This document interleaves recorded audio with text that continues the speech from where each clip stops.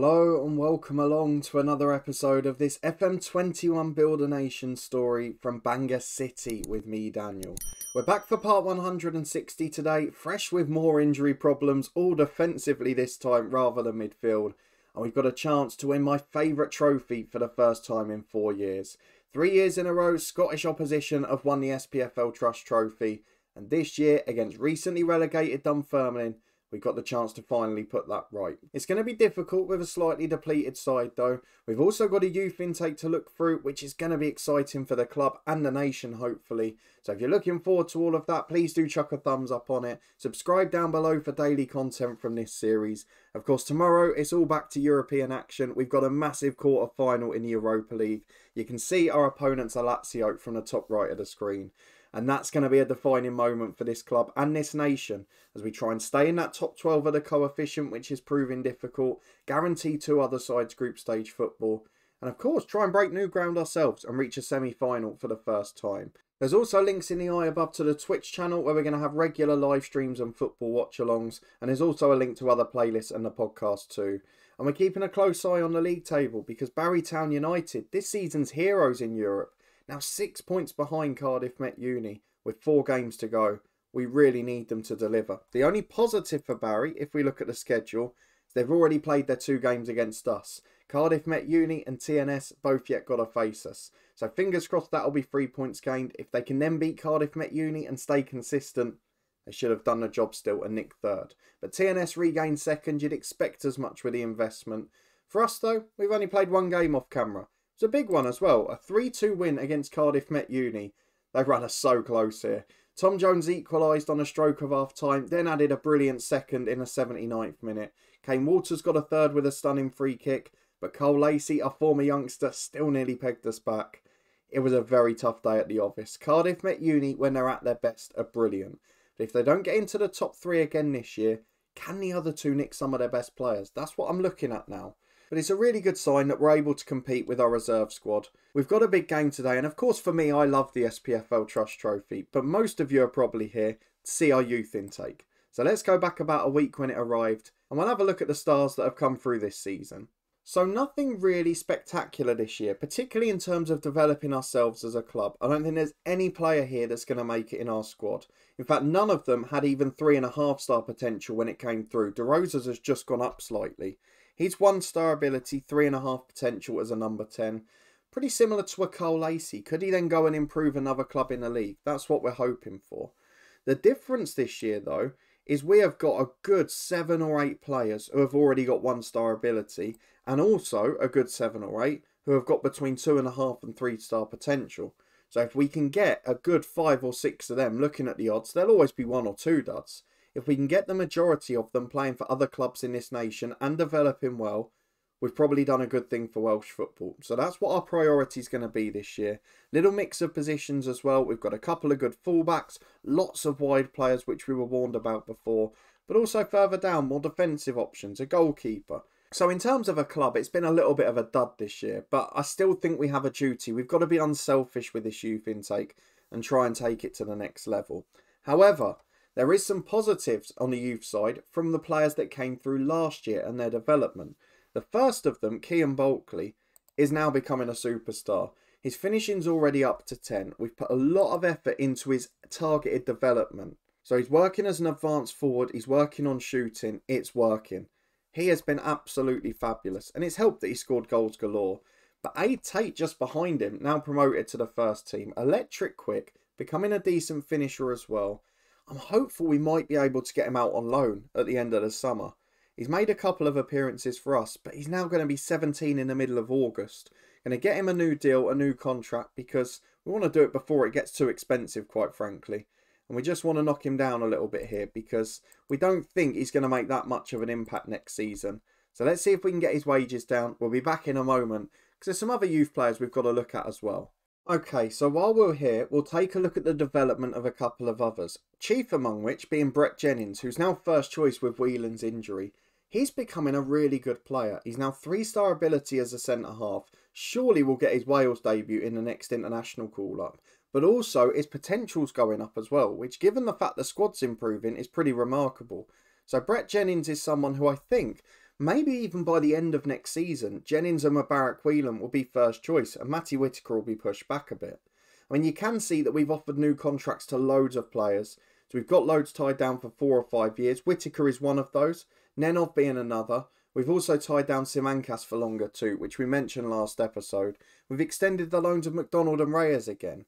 But on McDonald's front, it will be his first year as a backup, because if we look at Dimitar Nenov, he is coming on leaps and bounds. 3-star ability, 5-star potential. He's got a fabulous record in the league this year. And even though he's only been a sub in Europe and has often have to play on the left, he's done very well for us. So he's someone that's training well. He's someone that's improving still. And I just think that for next season, I've got no excuse not to start him. Because with McDonald starting to decline at 29, I feel like there's not much between them. And Nenov probably deserves his shot. The other worry at the moment is Lloyd Goulding. He's the man who's not developing well at all. I was hoping after his injury he'd come back with aplomb and we'd get one more good year out of him. Because I think by then maybe Bulkley would be ready. But at the moment, doesn't look to be the case. So some real good signs on youth development. Players coming along really quickly. And we're not going to have much change around in the squad because the replacement players coming in are being risen through the academy. They're not players we're going to have to go and sign and pay big money for. Which equally means we're able to keep this wage bill down, something I'm particularly proud of. But let's go and have a look at something a couple of you guys have requested. Obviously, we're now for the first time getting to the real latter stages of European competitions. And a few of you had asked a little bit more about what sides have been winning it in recent years. So let's start with the Champions League, just so you can see. The last few years, I mean, it's basically been England dominated with the odd PSG winning there. But we're not going to win the Champions League in this save. I think we're all aware of that. The Europa League is probably our best bet because we've not been in the Europa Conference much. And we might have a route to the final here if we get lucky. Lyon won it last year, but before that, it was different English sides for 8 years in a row. And then 2 of the 4 years before that as well. So it's very English dominated. And you'd imagine if we do get to the final, we're probably playing Arsenal or Inter. I'd guess Arsenal. And Arsenal would probably win it. They've got the player with the highest average rating. And he is absolutely world class. A French international superstar and on 300 grand a week. So that's why the English sides in the Europa League are probably just utterly dominant at the moment. They're so far above the rest of the standard. I mean, you saw it when we had the last 16 curse. We went out to Newcastle, Norwich. Was it West Ham one year as well? All sorts of sides that we're unable to compete with. And that's the biggest hurdle in this competition. Can the English side get knocked out before the final? Or can we produce a massive shock against them? They're the things that look unlikely at the minute. The Europa Conference, to be fair, still dominated largely by English sides. 3 of the last 7 years. Only Stuttgart and Aberdeen of Scotland have managed to break that. And Aberdeen, a side we put out in the Europa League before as well. Before that, though, it was a little bit more of a mixed bag. But we're at the stage now where the English sides are just dominant. So probably the last 16 for the next couple of years. The limit for Barry Town and for TNS in the Europa Conference. And for us, it's a big push now. We've got to try and get further. And Lazio is probably our best chance in a while. So we'll find out if we can do that in the next episode. But in the meantime, let's go and get into our big game. It's the SPFL Trust Trophy final. 3 years in a row we haven't won it. I want revenge. Let's go and preview the game. So here we go. Dunfermline of the Scottish Championship. A side relegated from the SPL last year. But they were in there for 3 years before. Their star striker is better than any of ours in terms of rating from the reports. Ours are best rated at 3-star, his 3.5, Aidan Morrison. He's a Scottish international too. Let's have a look at the manager, Stephen Crawford. He is a pretty class act, so we're going to struggle against him.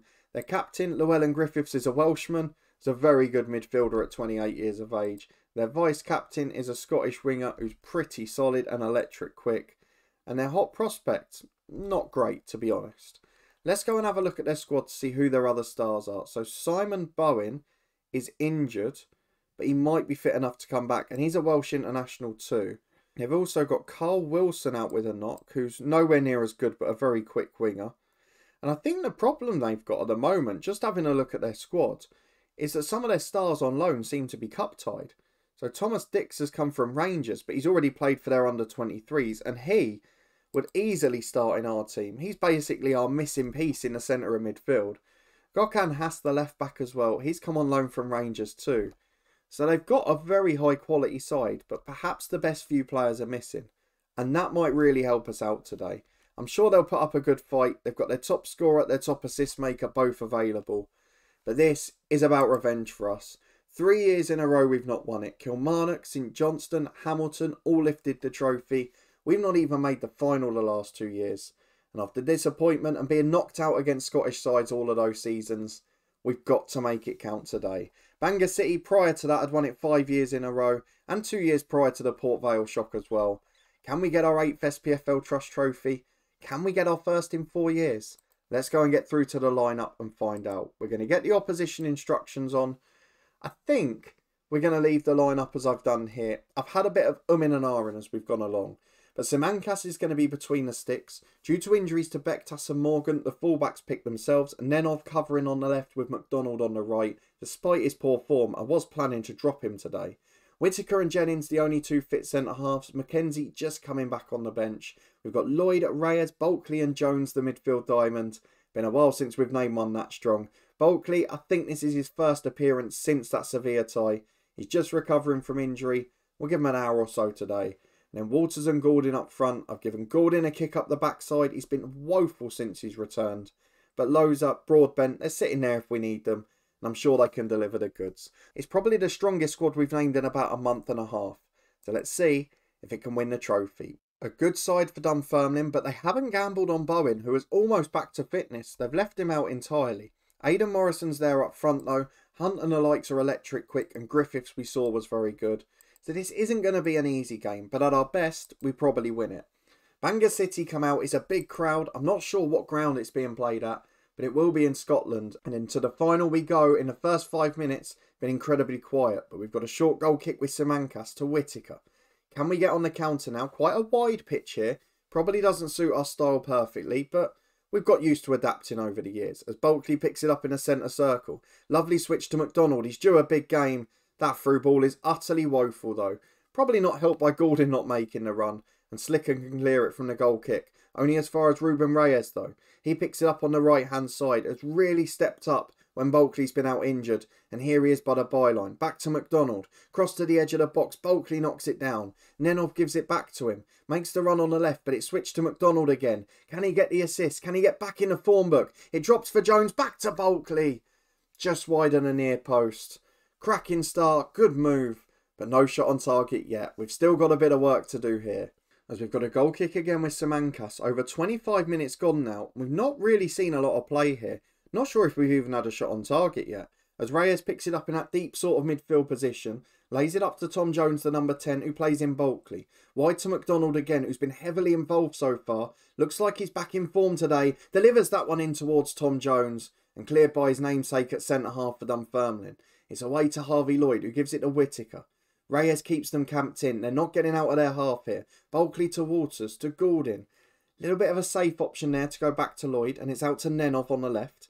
Plays a 1-2 with Bulkley. Can we find that cross? Can we find that killer instinct? It's back to Lloyd 35 yards out. Short to Reyes, to Tom Jones. Touch to Reyes again, to McDonald, to Gordon. It's lovely football, it's intricate. But have we got the through ball? We have at last. And it's the two men who have been much maligned in recent weeks. McDonald with a through ball. Lloyd Gordon with a finish off the underside of the bar. And maybe just in time for the European quarter-final, they're keeping themselves back in form and in the team. As they've got a throw on the right, our visitors Dunfermline. I say visitors, they're far closer to home than we are. As Singh chips it up towards Jennings, who clears away. Cleared by Bulkley as far as Walters. Now can we turn on the style, get quick counter-attacking goals. Walters goes all the way to the box. Beats his man, cuts it back for Tom Jones. He is a superstar. When we needed a hero against Cardiff Met Uni, Tom Jones delivered. When we need a hero against Dunfermline, here he is again. He is an absolute legend. He's playing out of his skin. He's won League Player of the Year last season and he's flying still. And I really hope he breaks that record in his save because he's still, despite all of Bulkley's quality, probably been my favourite player in this save. Let's get through the dressing room. We're going to tell the lads to prove a point. No complacency will creep in here. But we are 45 minutes from regaining the trophy. And I know it's not my favourite anymore because it's not sponsored by Tunnock's Caramel Wafer. We don't get that delicious thumbnail anymore. But it's still a big game as Morrison delivers a free kick. Great goalkeeping from Simancas. Came out and took everything. The ball slid through everyone he needed to. And the distribution's not bad either. Walters knocks it down for Goulding. Takes on his man, gets into the box. Can he cut it back? There's two in there. One of them's Tom Jones. And this time his shot straight at Slicker. Does really well to hold it given the pace on the ball. It's another throw on the right though. The pressure is relentless. McDonald gets it from Reyes. Plays a 1-2 with him. Ruben Reyes to the byline. Crosses in towards Bulkley. He's just beaten to it. Harvey Lloyd can go right again. Instead lays it off to Whittaker, the centre-half, picking their opportunity here. McDonald to the byline on the right. Cross is blocked. Had a much better game today, I've got to say. Delivers another one for Bulkley there. What's it disallowed for? Offside, it says. Who was offside? Oh, we don't get the commentary in the end to see. But with 25 minutes to go, I'm going to give Bulkley a rest because we mentioned it's his first game back. Gethin Davis on for him. We got any other youngsters on the bench? I don't think we really have, to be honest. So I'll leave it another 5 for now. Right, just over 15 left. Reyes will be replaced. He put in a big shift in Seville. He's going to come off for Srom. And then in a holding role, Lloyd's get a yellow. We don't want any histrionics. We don't want any drama. So Henry McWilliams on. Doesn't get many appearances this season, but played in Scotland for Aberdeen. He knows the country well. And I'm sure he'll help us see out the game. We've restricted Dunfermline to next to nothing. No shots on target. Just a couple of crosses and counter-attacks, really. And we should have scored more than the 2 we've got. As Ludomir's from the sub to Davis. Into Tom Jones. Got a man over on the right again in McDonald. Had a great game here. He's absolutely knackered. Cuts it back to Srom again. And here's McDonald. Can someone find the cross? Srom's got it right side of the box. Cuts inside. Goes himself. Just wide of the far post. It was a really good effort, actually. We're into 3 minutes of stoppage time any second now as McWilliams gets it from Kai McDonald. Please keep the clean sheet and keep it comfortable. Long ball forward finds Goulding. Chips it up to Walters. It's delightful football. It was direct, but it was really effective. And as we go into stoppage time, it looks really, really composed here. As we've got 30 seconds left with Jennings on the ball. Clearance from the throw-in only found him. Nenov picks it up on the left to Srom. And now Tom Jones beats the sliding challenge. Delivered into McDonald. Excellent football. And it's hit the post. The second one's off the line. It was nearly an own goal. But Kai McDonald, they must have heard me. McDonald and Goulding have been brilliant today. Nenov throws it in on the left to Walters. Delivers into the front post. Romanis heads away to Davis. McWilliams the sub. Back to Jennings. The full-time whistle goes. It is a fully comfortable and comprehensive victory. It should have been more, but there was no threat at any stage of that game. And after 3 years away from the beautiful trophy, we will be lifting the SPFL Trust. Let's just call it the Tunnets Caramel Wafer Cup. It was the best name. It is the best trophy. And Bangor City have their name back on it. Roberto Simancas lifts it. A first time in 4 years for that one. And probably the first time since Simancas joined, I think. So he'll get to lift a new trophy. But that was just a little warm-up, wasn't it? Because the rest of the week is where this save really develops. We've got to do the job for Welsh football. And we want to make history for ourselves. Let's go and have a look at the schedule for when we're next going to be back. But I think you all know by now. History is made and it will be a quadruple if we can wrap up the Welsh Cup as well. Maybe it can be even more famous than that. We might even have to sacrifice the Welsh Cup yet so we can go further in Europe. We don't know if we'll reach the semi-final. But that, if we go and have a look at the schedule, is exactly when we're next going to be back. We are facing Lazio in the quarter-final. A side that we've got a pretty good head-to-head record against. If I show you the past meetings, we got 2 draws against them in the Champions League previously, and we actually got through above them in that campaign because of other results. But they're a side that we are capable of getting past. Of course, we'll gloss over the fact that in those games before, Ewan McKinnon scored 2 of the 3. Christopher Broome got sent off in one of them. So you could argue the players that have left give us a better and a worse chance of getting through. But we're going to be back for that. We've got a couple of games in the meantime. We'll keep a very close eye on Barrytown United. Of course, they're still in the Welsh Cup, so that could be their route into the Europa League just yet. But if they come up against us in a final, it's going to be a very difficult test for them. If you did enjoy this episode, though, our first SPFL Trust Trophy win in 4 years, please do put a thumbs up on it. Let me know what you thought of the youth intake. Of course, probably not that useful for us, but we're at the stage in the save where we need to be unselfish. We need to help these players through to develop and hopefully get them on to some of the top 6 clubs in the country. If we can do that, hopefully they'll continue to develop. They've made great strides in Europe this year. And if we have a look at the coefficient on the way out, it looks like we're possibly going to sneak 12th again this year. We're not far off it at the moment. We need to win the quarter-final to do so. But if we do that from 35.8 points, I feel like we can possibly overtake Denmark. If you want to stick around and find out massive episodes to end the week in Europe, please do subscribe down below and turn that notification bell on. We'll also be back with our new mini-series on Saturday and Sunday this week too. And there's live streams over on my Twitch channel up in the eye above, as well as much more, which you can find up there. But a big thank you for watching, your support as always. It is greatly appreciated. We're winners of the SPFL Trust Trophy final. And now we turn our attentions back to Europe. I'll see you next time to find out if we can break new ground.